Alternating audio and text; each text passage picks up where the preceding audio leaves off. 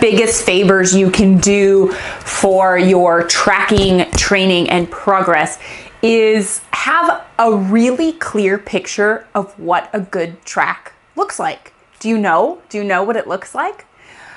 When I first started, I really didn't know. I thought my dog was doing bad in areas that he was really actually doing quite well in, and I thought we were doing great in areas that really could have used quite a bit of improvement. So the ideal picture that you want to shoot for is a dog who, let's say a street dog, stray dog, when you see them searching around the ground, looking for food, that's kind of the picture you want.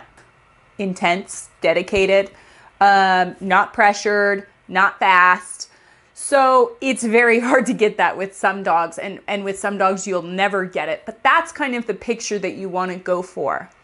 At the same time, you're trying to get that intensity, that searching, really that hunting behavior. You're also learning, or going to have to learn, to compromise with your dog.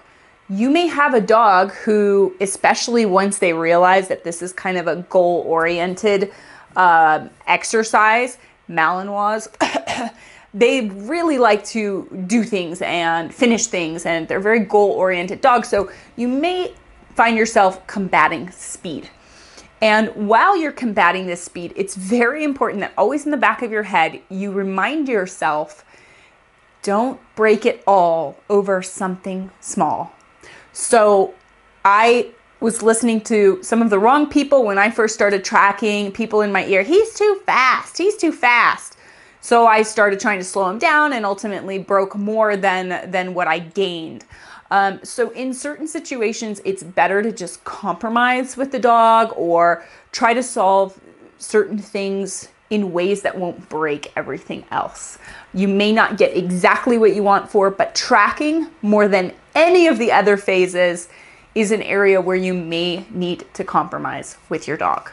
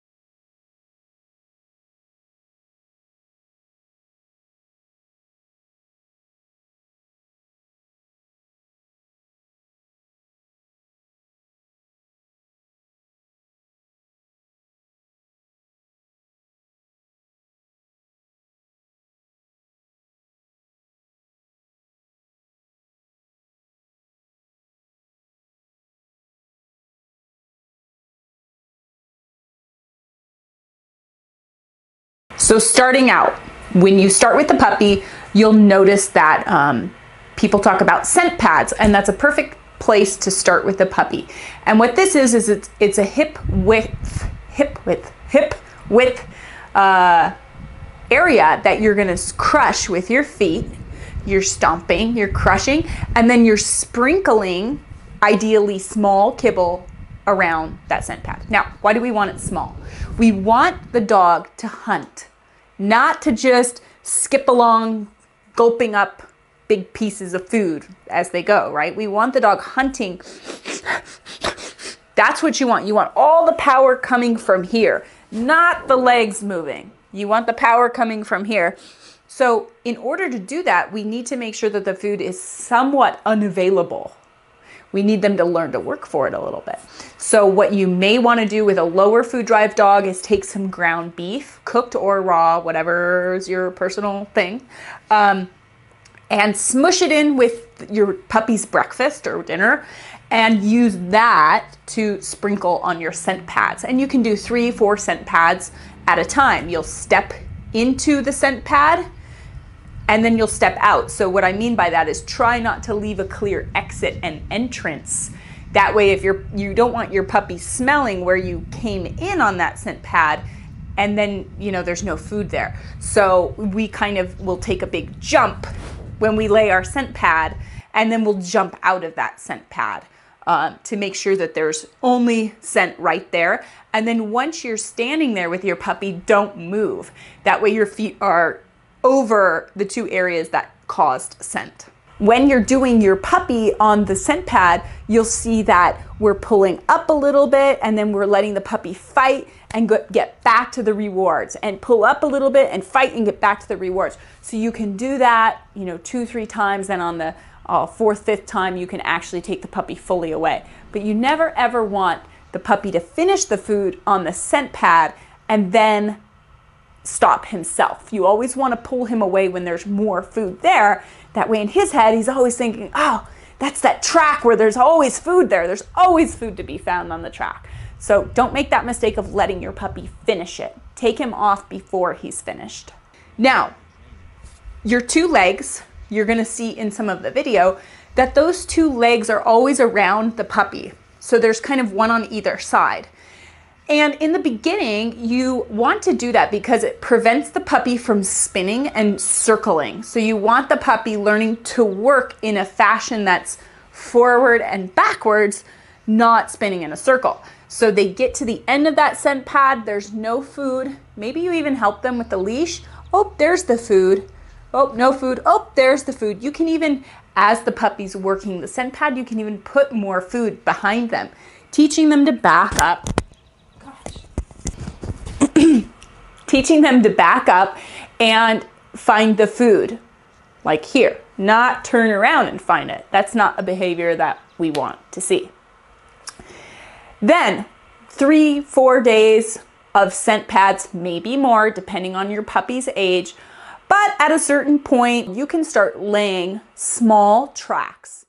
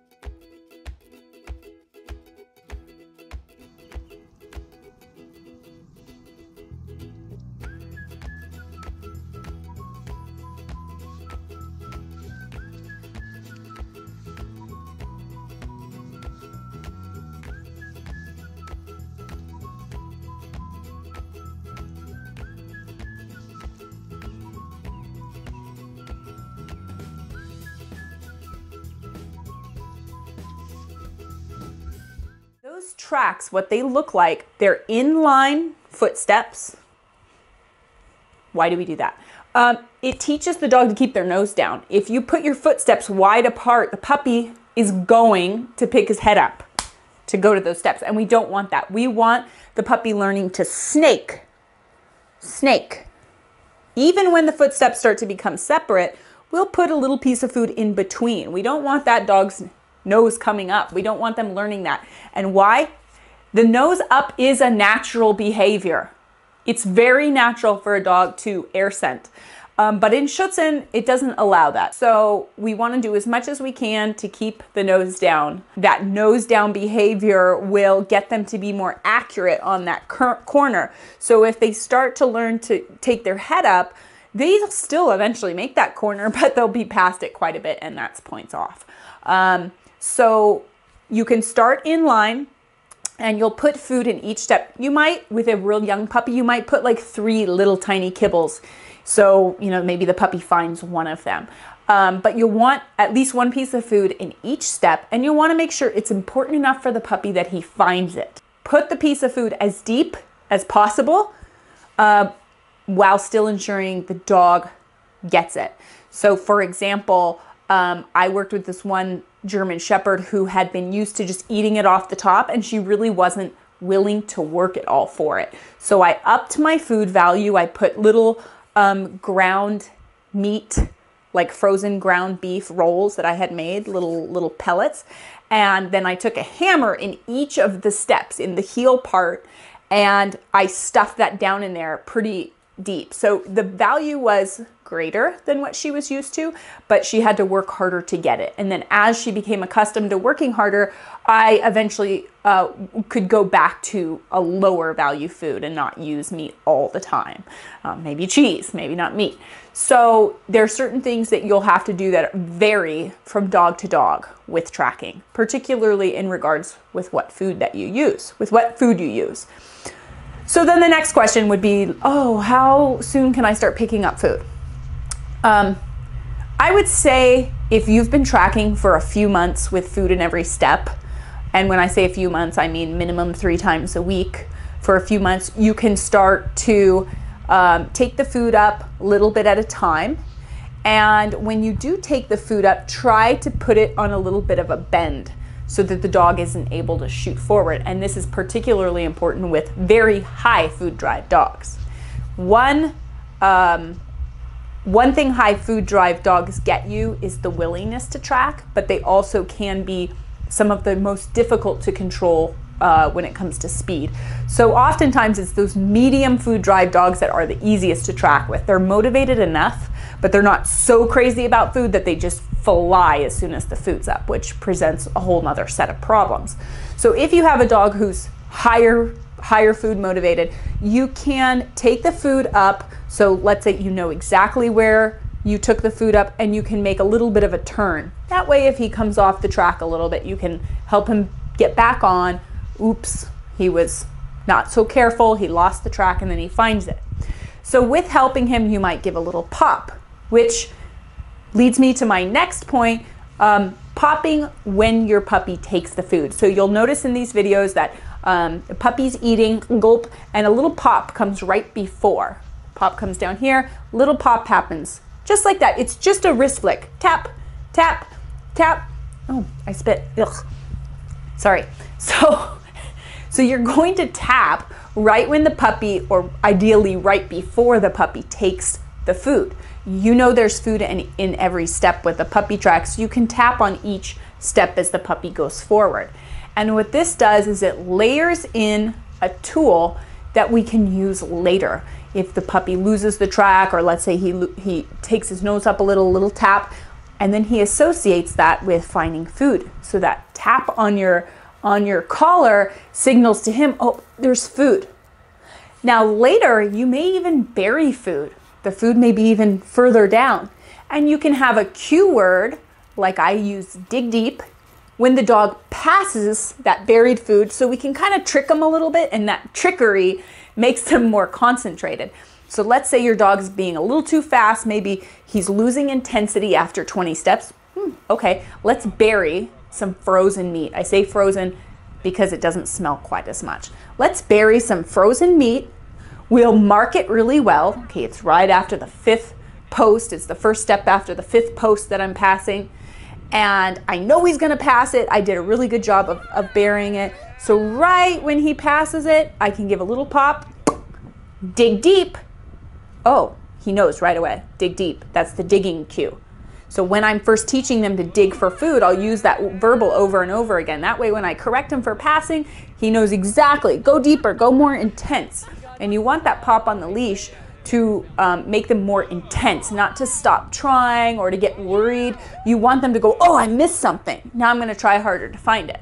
So you can use that to create a dog that is a little more careful, maybe a little slower, and also who is more intense with a deeper nose, because now they're really trying to figure out where that is.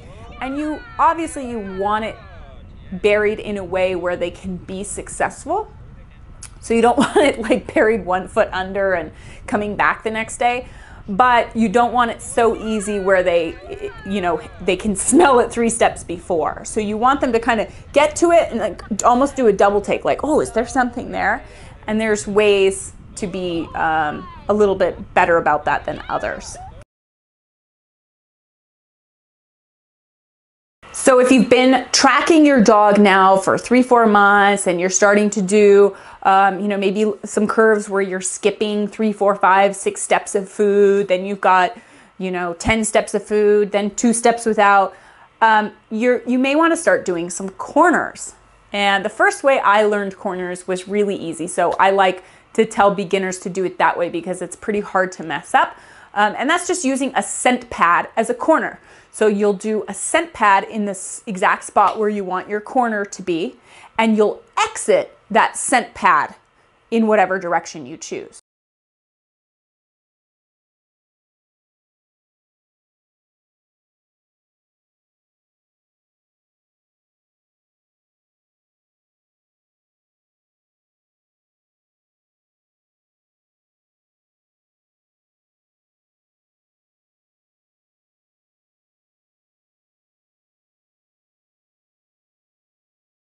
So let's say you do, a slight curve, 30 paces that way. Then you make a scent pad and then you do a 90-degree angle exit out of the scent pad. And when I say exit, your step that leads out of that scent pad should be connected. Okay? So in that scent pad, you might have 10 pieces of little food and the dog's tracking along. Now he's goal oriented, so he wants to go.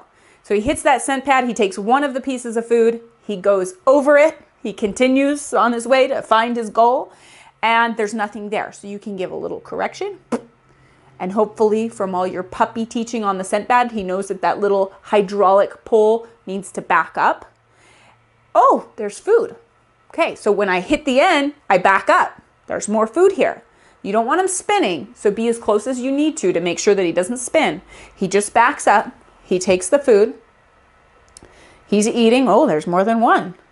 And as he's eating, oh, look at this step. This goes somewhere. And then he finds the exit. Now, after the exit, I wouldn't put food immediately in that first step. I'd wait 2 to 3 steps if you can. If the dog's having problems, you can put it in the first step. But I like the dog to absorb a little bit what happened, and since food and toy kind of block the absorption of what's going on, I like to put it a little bit more delayed. Okay? That's how you can start your corners. And let's say you've got a few days to work on them and you only have a small area to work. That's a perfect place to work on your corners because you can make quite a bit of these turns in a small area. But just keep in mind, the more corners you do, oftentimes the more the dog starts to check when you do go on those long straights. So it's always a balance, and your dog's always going to do what makes sense. What your dog does is a direct reflection of your training and, of course, genetics as well. So keep that in mind. If something's not going right, try to think, why is he doing this? What have I done that has made him choose this direction or this way of finding the solution? Being close to the dog on the track is ideal for a long time. You don't need to be way out on your line. That's something you can show the dog at any point. You can show that to them, but it's not something that you should do regularly. And the reason is you can't monitor your dog in a very effective way. It's kind of like heeling all the time and never looking at your dog. You have no idea what's going on. So you need to be able to look and see what exactly your dog's doing and where they did it. The other thing that you have to be sure to do is mark your track, or at least know exactly where you're going. If you don't have markers, if you're not going to use them, it's better to stomp the out of your track and see it with your eyes than it is to make a hard track.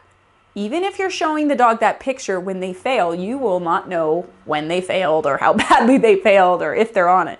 So it's better to stomp the track in and at least have a visual than it is to make a really hard track that you have no idea what happened.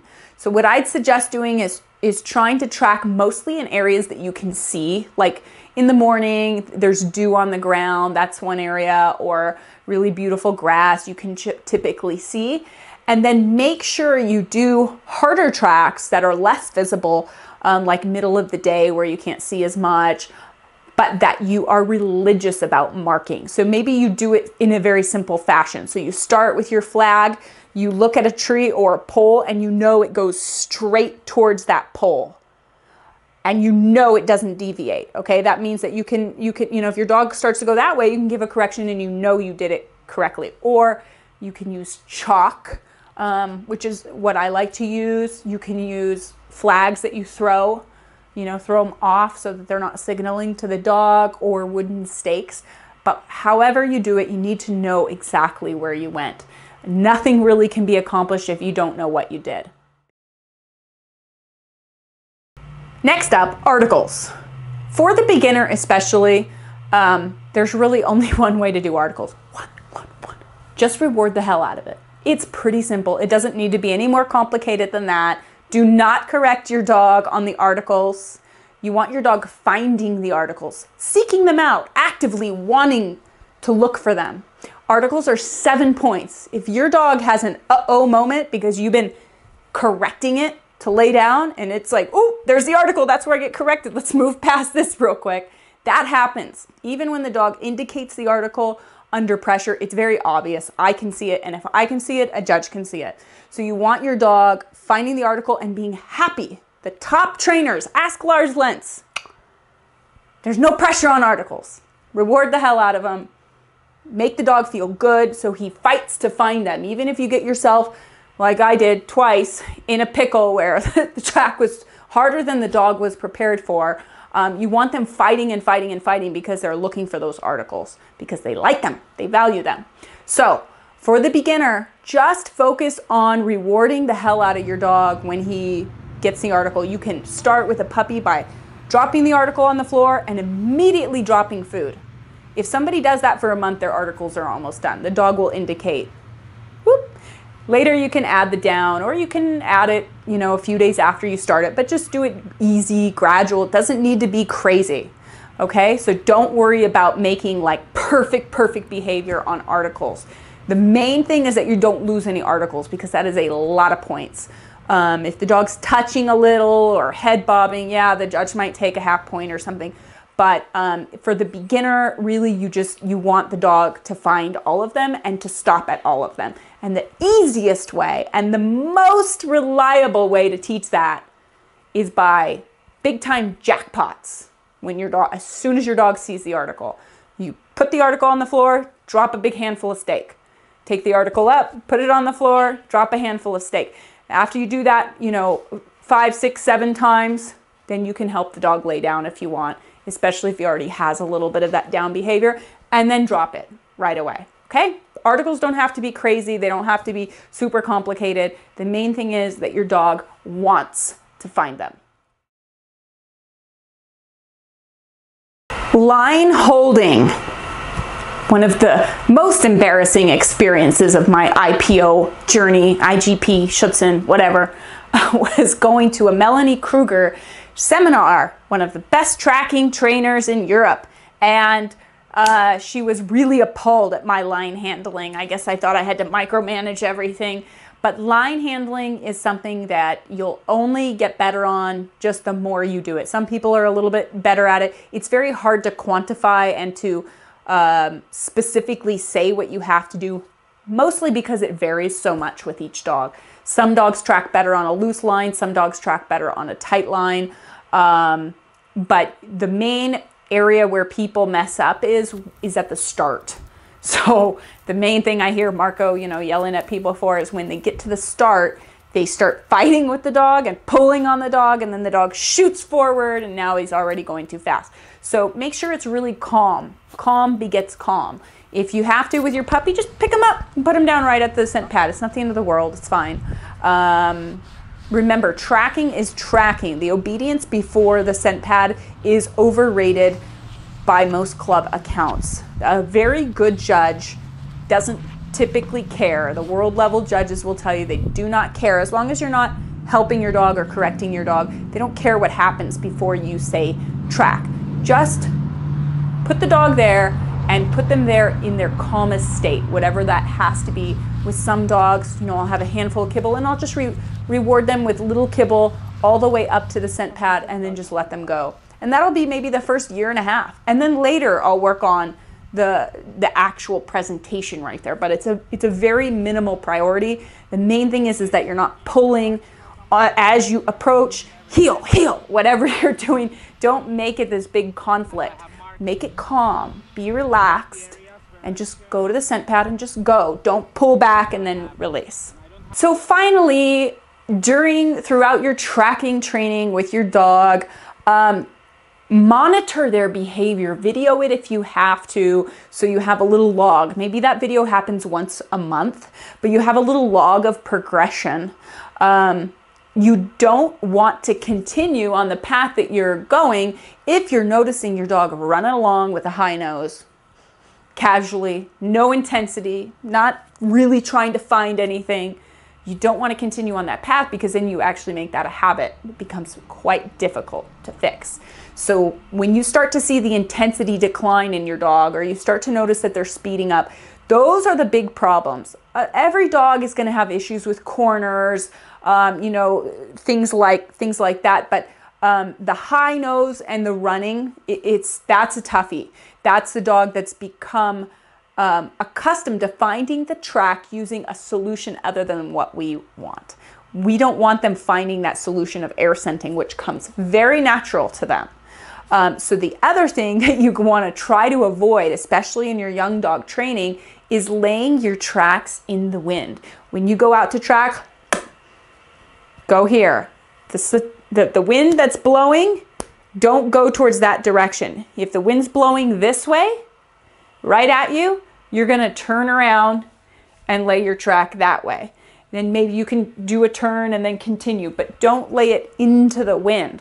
At some point you'll need to do that, but you want the behavior of your dog keeping the nose down, you want that solid before you do anything into the wind.